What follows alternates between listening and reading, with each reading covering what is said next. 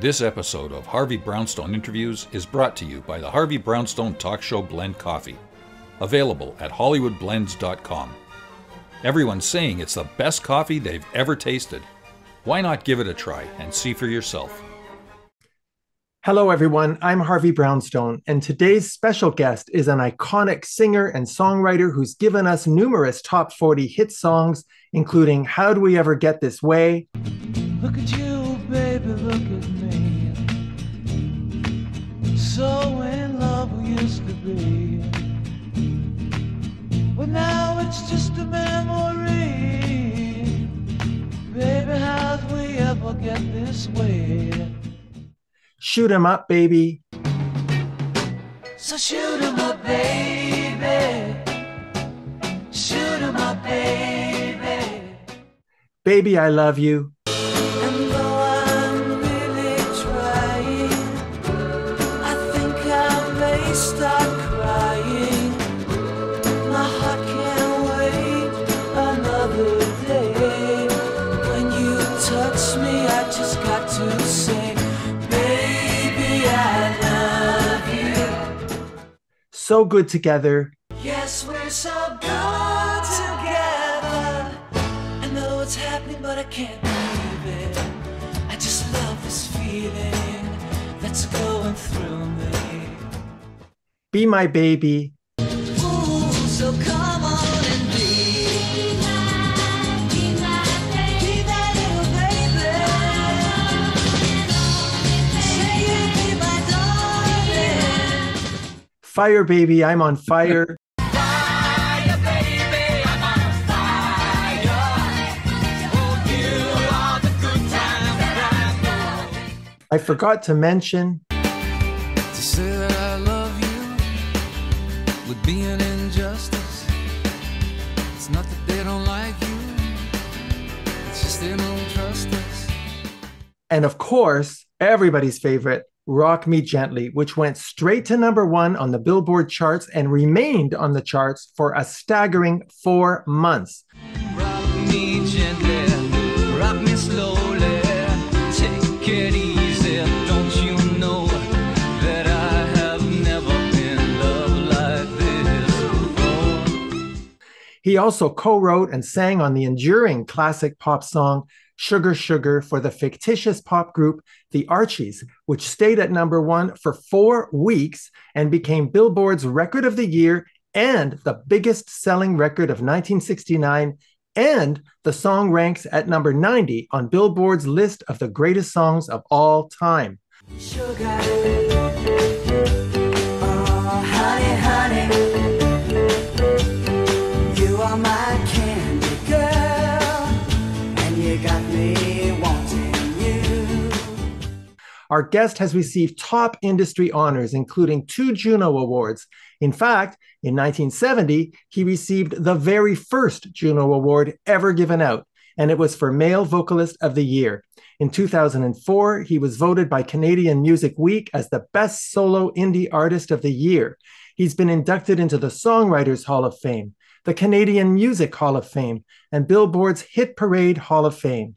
He has a star on the Canadian Walk of Fame, and in 2017, for the second time in their 70-year history, the Society of Composers, Authors, and Music Publishers of Canada, better known as SOCAN, honored our guest with their Cultural Impact Award. Over his epic career, he has sold over 30 million records and has had over 500 million streams on Spotify and YouTube. And if all that weren't enough, I am absolutely thrilled to share the recent announcement that our guest will be appointed an Officer of the Order of Canada for his contributions to Canadian music as a trailblazer and legendary artist. And for those of you living in the Toronto area, our guest will be returning to Massey Hall for his 19th annual Christmas show on Wednesday, December the 6th, for an unforgettable evening celebrating the magic of the season with performances from our guest, along with some of Canada's top music stars, with all proceeds donated to the Centre for Addiction and Mental Health. I am delighted and deeply honored to welcome the one and only Andy Kim to our show. Andy, thank you so much for being here. That's a long list you went through, and it just reminded me that I've lived a long and exciting life. And I will tell you, Harvey, I believe that God sent one of his angels and made sure that I was taken care of. And I listened to you and can't thank you enough for having me on your show. Well, it's a great, great honor. And before we start the interview, congratulations on being appointed to the Order of Canada. What a magnificent and well-deserved honor, sir. I will give my gold records back because this one is the most emotional. I started crying when I found out about it. I thought it was a joke at the beginning. And what I cried about was the fact that my mom and dad that never understood why I ran away from home and got into the music world. They're immigrants, and we grew up in the tenements of Montreal, the third of four brothers, and I just was overwhelmed because to have Canada as a beacon for my mom and dad, and they've never stopped telling us how fortunate they were in this country. And it's almost overwhelming, but I appreciate it so much. Well, it's extremely well deserved. Every Canadian is so proud of you. Now, we all grew up listening to your music, but you grew up listening to the music of the Beatles, Hank Williams, Frank Sinatra, Elvis, Buddy Holly, Bob Dylan. But did you have any mentors as a young singer-songwriter to help guide your career? What helped guide my career was basically a transistor radio that my older brother Joseph owned. And in Montreal, for me at a young age, there was no traction for anything. And the way I grew up was almost like my destiny was always predicted. And so WKBW in Buffalo and WABC in New York became the hollow ground that I needed to kind of bring myself to, especially New York City with WABC, the way they talked about the artists, the way they said they were coming to town and they were performing and the crowds. And I really started dreaming for the first time. I don't think, I've had dreams, but I've never had vivid dreams of what I could accomplish in my life.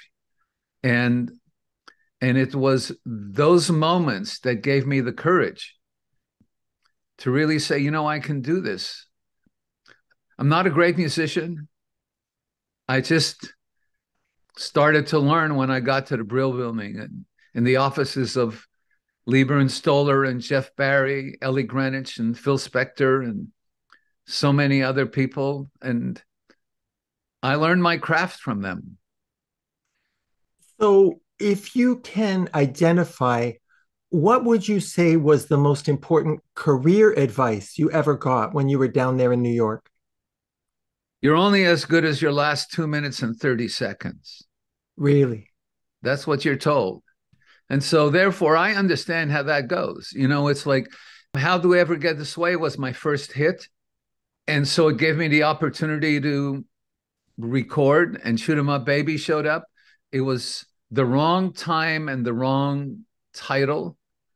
It was released the day Robert Kennedy was assassinated. And newspapers throughout New York and throughout the country talked about the fact that this song is about either guns or drugs. And I don't do either. And, guns scare me. And so do drugs, to be honest with you. So I really took kind of an emotional beating because I felt that the record company would drop me. And then, there was a couple of other songs, and then Baby I Love You showed up. And then the Archies showed up.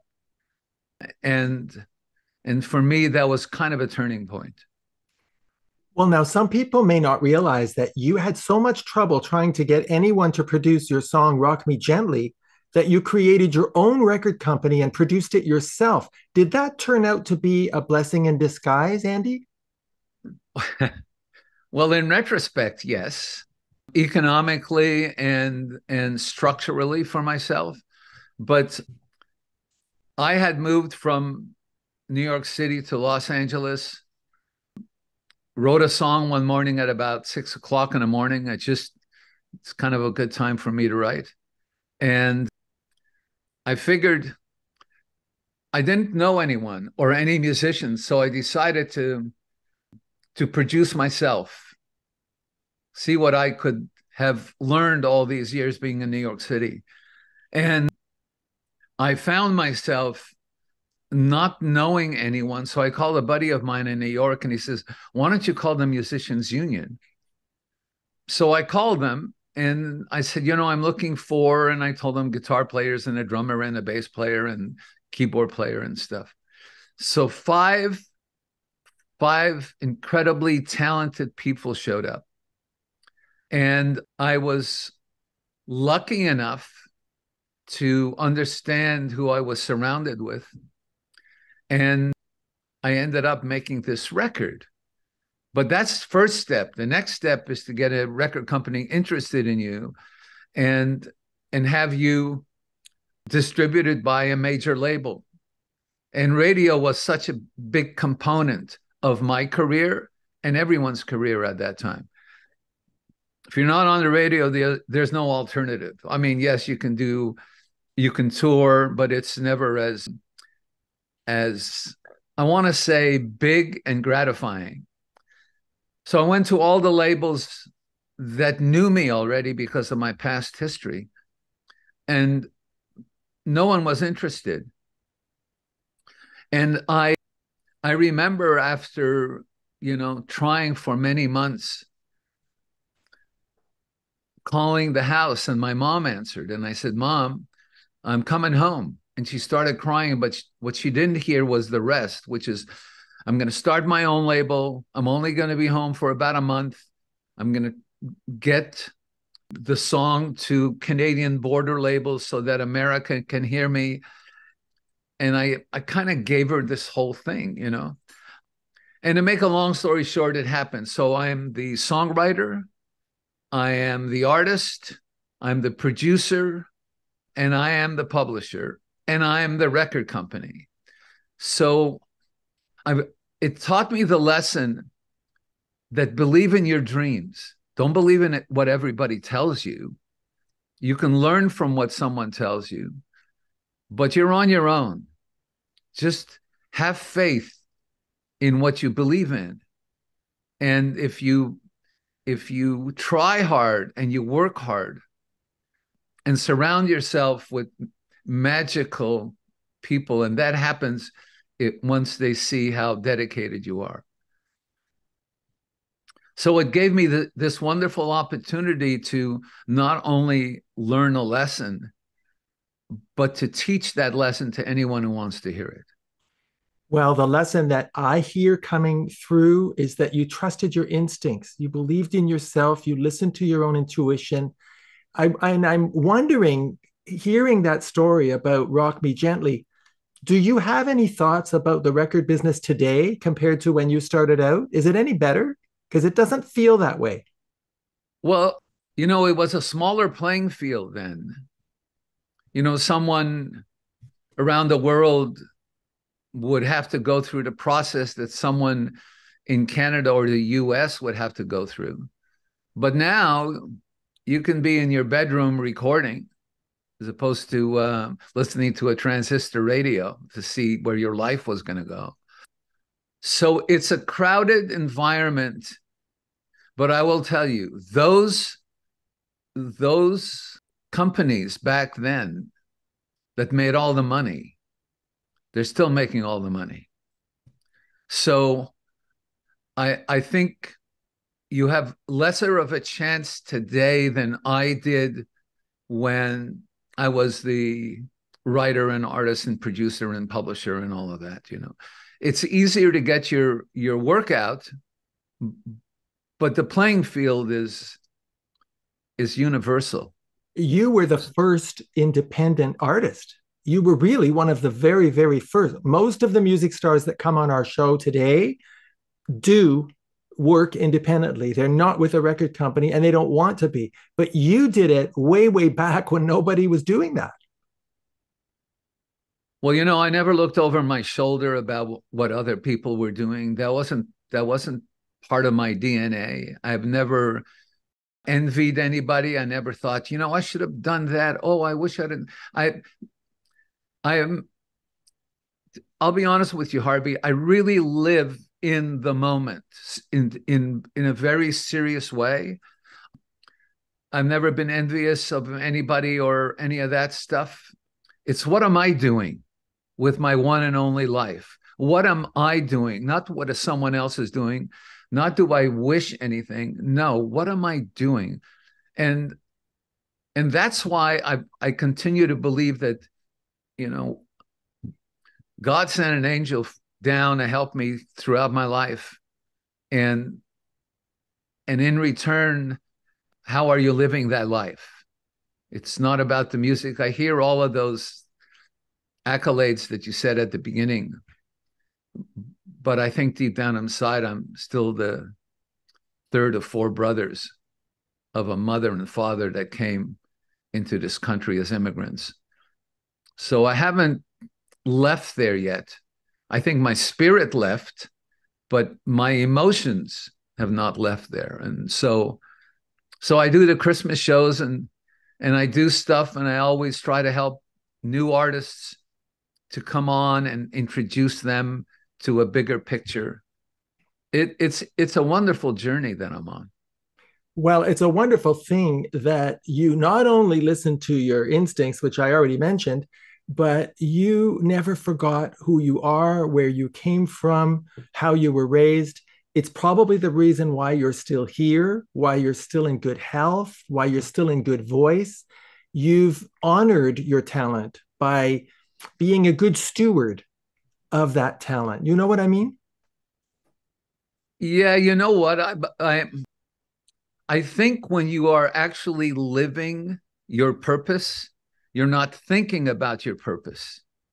And so I've kind of been living what I think my purpose is, and I never think about it.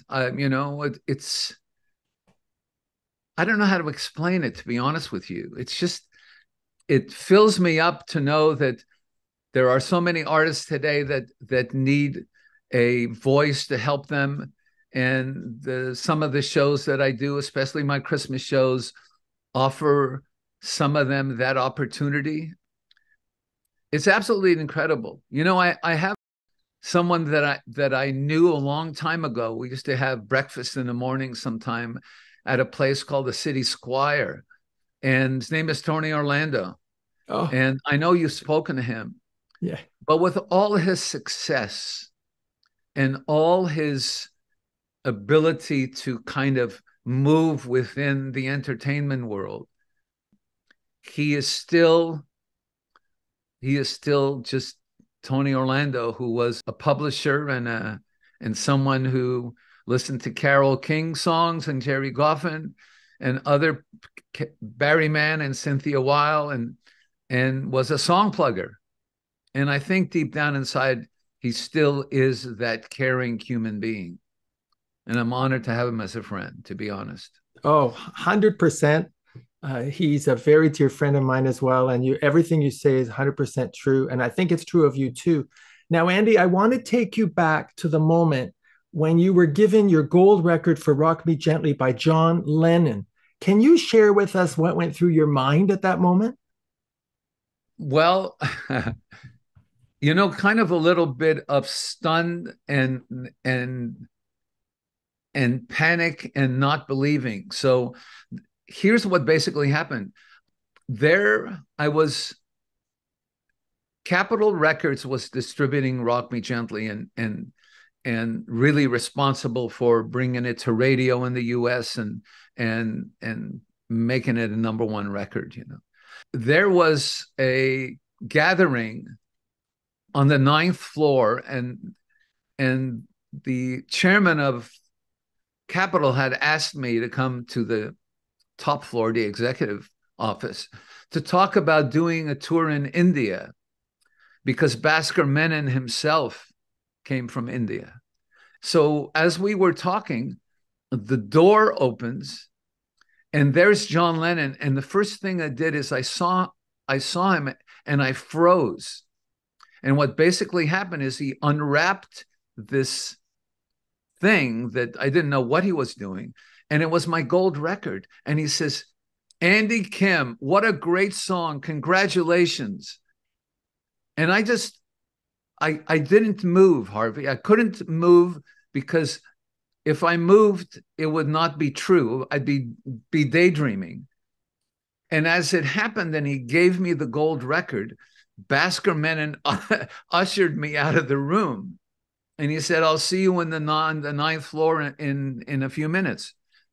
To later find out that John Lennon was there promoting Whatever Gets You Through the Night, and he was at Capitol Records. The Beatles were on Capitol in the US. But two great things happened that I will always remember. There was a radio station, the number one AM station in Los Angeles at that time was KHJ. And I think John Lennon, more than the other Beatles, was kind of ubiquitous. He would go anywhere and do whatever it was, and he had God's shield around him. And so he was there promoting Whatever Gets You Through the Night with Elton. And there's a countdown. So you count down from 10 all the way to 1. And so when they got to the number one record, it was Rock Me Gently. He talked about me, that he met me the day before. And eventually, when he recorded in the studio with Phil Spector, I was allowed to hang out and watch the proceedings. So that doesn't happen by any means of the imagination for me. Wow. So that's why I keep saying thank you to God's angel. Oh, because for that sure. angel is still around me. And it kind of baptizes the things that I need to do, the things that I would like to do for other people, because I've been given so much. Well, what a memory, and what a great way to see your life. I kind of feel like that angel brought you to me. It's quite a remarkable feeling. Now, of course, I have to mention Sugar Sugar. You didn't just co-write that song, you also sang on the recording. Did you have any idea at that time that the song would become such a monumental hit? No. So before I give you a couple of thoughts, I originally sang on the demo of it, but my record company did not want me to do this, because I was in the studio recording Baby I Love You, and the record company thought that this was going to be my breakout moment. And there was not much thought given to the comic book of it all, except Don Kirshner, that everybody knows through the Midnight Special, but they called him the man with the golden ear. And the fact that he was going to do Sugar Sugar, just going to record it, nobody knew what was going to happen with it. But they found a perfect voice in a guy named Ron Dante. And he just did such a great job, and it was just so natural for him. I'm amazed it's still alive today. When I think about it, May 24th, 1969, Baby I Love You hit the Billboard charts for the first time. May 24th, 1969, the same day, Sugar Sugar was released, but nobody wanted to play it. And I think it went on the charts sometime in July. And it was kind of if you look at the environment then with Woodstock, we're going to the moon, the political unrest in the streets, nobody really wanted to play a cartoon. What you have? You had the Doors and all of those great artists at Woodstock. Nobody wanted to play comic book characters. But one station did, and the rest is history. Oh my Lord, is it ever? I can tell you, my bar mitzvah was in 1969. And at the party, people just wanted to play that song over and over and over again. You know, the song Sugar Sugar, it's been recorded by everybody: Wilson Pickett, Ike and Tina Turner, even Bob Marley.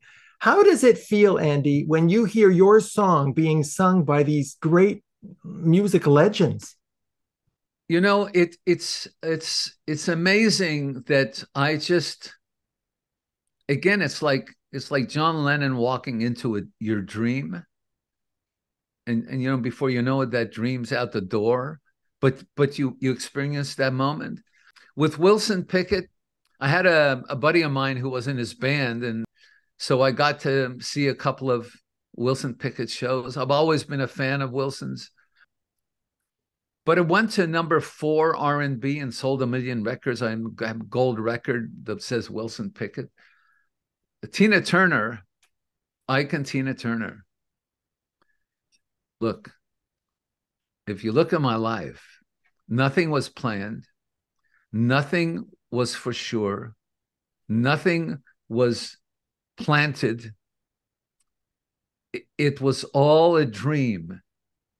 And that dream was manifested by one of God's angels. And so everything that I'm talking to you about, I'm almost like, I can talk about it, but it's kind of surreal. It happened. I have no idea. I have no idea what sparked the beginning of Sugar Sugar or Rock Me Gently or any of the songs that I wrote, to be honest with you. I don't know where they came from. So they had to come from somewhere. So I'd rather think that it's God's angels helping me along. Yeah, I think it's your destiny too. Now, in 1980, you released an album under the name of Baron Longfellow. Why did you start using that name? Well, I had used all my 2 minutes and 30 seconds, Harvey. And I was writing and wanting other people to hear my songs. And maybe they would record it. And so I made demos. I would go in, I'd sing demos, and I figured, okay, you know what? It's been a great ride, and maybe somewhere down the way I can do something. And the song came to the ear of someone named Gordon Mills.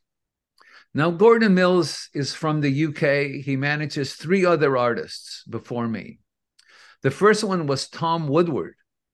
He changed his name to Tom Jones. The next one was Jerry Dorsey, and he changed his name to Engelbert Humperdinck. And the next one babysat his children, called Raymond Sullivan, and he became Gilbert O'Sullivan. So when he heard my demo and wanted to meet me, he thought at 6'2", dark hair, dark complexion, that I don't look like an Andy Kim. I look like a Baron Longfellow. And that kind of scared me a little bit because he was so adamant about it, because that's his platform. So I went around asking friends, you know, and they said, well, you know, it's a problem because you're already Andy Kim and the bulk of your work is Andy Kim.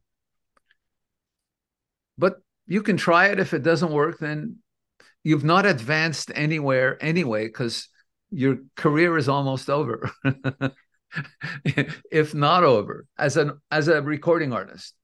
So we went with it. And unfortunately, he passed away before he fulfilled a dream that he had and that allowed me to dream that dream. So I decided, you know what? I love these songs. I'm going to put them out on my own again. And it went on certain radio stations. I think it was, I don't know if it was played in Europe, but it, you know, it did well in South Africa. I always think about that chart. And I was nominated in Canada for a Juno, would be a Grammy, as a writer, as an artist, and all of that. I lost to all of them. But the interesting thing for me was that I always felt that I was just going to propel myself to what Gordon's image was of me. So the first time I fell off that pedestal was, hey, this is a new song by an artist named Baron Longfellow, but you know him as Andy Kim. So they just canceled everything. So I rode that wave for maybe a couple of years and went into obscurity. And then a gentleman by the name of Ed Robertson from the Bare Naked Ladies asked me to write a song with him. So we wrote a song, really loved the song, was kind of different only because he brought another aspect to my life. You're talking about I Forgot to Mention. Yes, sir. Oh, my Lord. I love that song. That was 2004. And it changed my life. It really did. It wasn't a huge international hit, but it was a top 10 hit in Canada and gave me an opportunity to build a base here again. So never stop dreaming. Never stop believing that you're a songwriter. Never stop believing that you have the capacity to sing songs or play music. Don't stop because someone else said no to you. You can't accept someone else's vision of who you are. So the first thing you got to find out is, who are you? And what are you doing with your one and only life? Well, you've done good so far, sir. Now, let me ask you about your Christmas show, December the 6th at Massey Hall. This will be your 19th year doing the show. You've raised over $2.3 million for charity over the years, sir. You always bring together an amazing group of artists. I'm just wondering, Andy, are you able to share with us who some of the performers will be this year? Absolutely. Starting with someone who became a friend in 2004. And it's kind of, to some people, it's an odd relationship. But Alex Lifeson from Rush is on the show. He's done the show many times. He's on the show. So is Maestro Fresh West, who's being inducted into the Canadian Hall of Fame in the next few months. I'm so happy for him. There's Men Without Hats. Are you familiar with the safety dance? Yes. There's my buddy Ron Sexsmith. There's the Sadies. There's the Good Brothers. They are absolutely so talented. And the next, I think by Monday, we'll be adding to that list. What a show that's going to be. I want to tell our viewers that you can learn more about Andy Kim, buy his music, and see his concert schedule by going to his official website, andykimmusic.com. So, Andy, if you had to identify the most personally satisfying experience of your career, what would it be? Has there been one moment that's been the most personally satisfying to you? Going to New York City, only knowing 2 chords, not being a great guitar player, and having the courage to wait outside Lieber and Stoller's office for hours to meet Jeff Barry. And that opened the door to my life. I even played on my own early records. I even played guitar on, those early records. I had a dream, and Jeff Barry helped me design that dream in living life. Did your parents express to you how proud they were of you, of what you achieved? No. I think my parents were very old school. I guess I'm old school too. But I've talked to my older brothers about it, and said, I never heard this. And he said, well, that was the time, because I have 2 older brothers, and then there are, I don't know, quite a few years later that my kid brother and I were born. And, as I said, we grew up in the tenements and didn't know it was the tenements. Most of the kids I went to school with lived within, a broken doors moment of living their lives.